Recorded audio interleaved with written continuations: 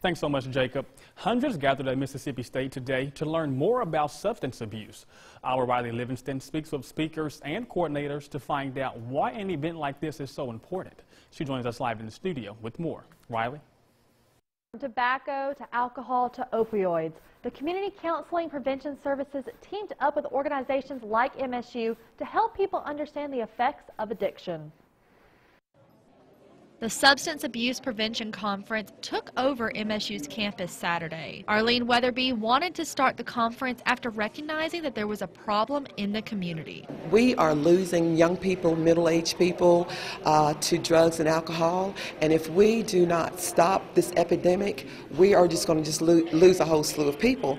And we can't arrest the problem by putting people in jail. People need to know that this is an addiction, this is a mental health problem, and that there are resources out there. The event featured keynote speakers from all over the country. They came to talk about things from the science behind addiction to providing a positive outlook on quitting. We're here because people need hope. People need to know that adversities and challenges come to make you stronger, and that's who I am, and that's what I've been doing for almost 22 years, just traveling and letting people know that it's possible. You can get out of the rut that you're in. Dr. Victor DeNoble has a long history of studying the causes for addiction and made it his mission to tell people that it is more than a habit. People don't realize that drug addiction is a brain disease. It's not a habit.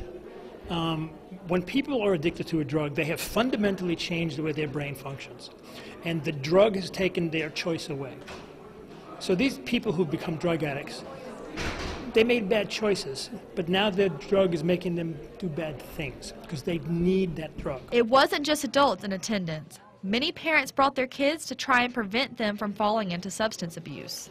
It is so important that families come together, because when we go into the schools, the kids are only hearing the message. But when their parents come and they hear the message, they are more apt to sit down and talk with their kids at home. Dr. DeNoble specializes in working with children and says that seeing so many people bringing their kids shows a united community. The nod to this community, that people are here with their kids and they're bringing their kids to a campus to talk about something that's so important to their community. They're here for their kids, and that's fantastic. The Community Counseling Services hopes to continue the event next year.